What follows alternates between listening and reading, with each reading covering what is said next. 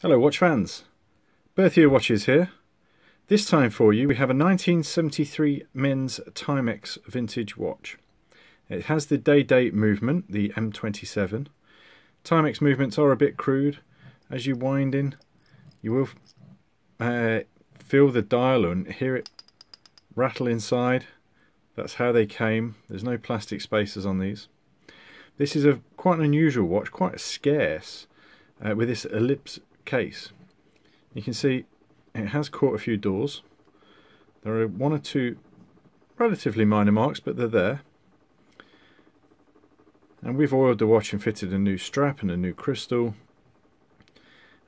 These are not high horology at all, but this one's 44 years old, still ticking strongly.